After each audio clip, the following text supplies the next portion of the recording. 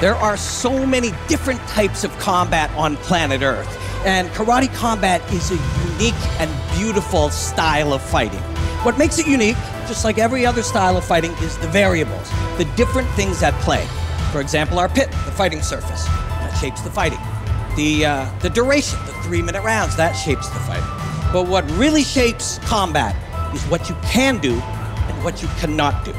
So one of us will explain to you what you can do in karate combat, and one of us will explain what you cannot do. Sensei Bas, what you cannot do. Of course. Sensei Bas will explain what you cannot do. I will then explain what you can do. So karate is a wonderful, beautiful martial art, and in karate combat, we can strike with our hands. I can strike to the body, I can strike Bas to the head, I can use kicking techniques of all different sorts. I can kick him to the body with any number of styles and techniques. I can kick him to the head, but it is the 80s and my pants are tight. So Sensei Bas, I can't believe I'm going to say this, but would you demonstrate a kick to the head, please? I'm still alive. Okay, excellent.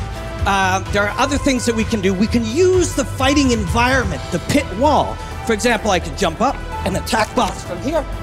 If he were to fall into the wall, he's not a downed opponent.